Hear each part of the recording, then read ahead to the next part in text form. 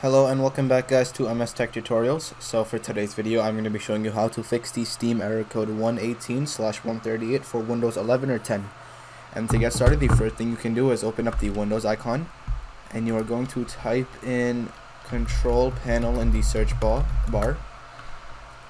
And once this is open, you can look for Windows Defender Firewall.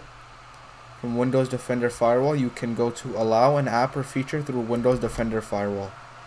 Now once you are here, you are going to scroll down until you see Steam, and Steam is right here.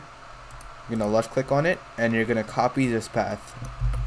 So just Control C and you can X out of this. You're going to go to change settings and you're going to go to allow another app and you're going to click on browse. From browse you're going to paste the path that you copied and you're going to click on open. Once you are here, you can click on add and then you can X out, and then you can also X out of the control panel as well.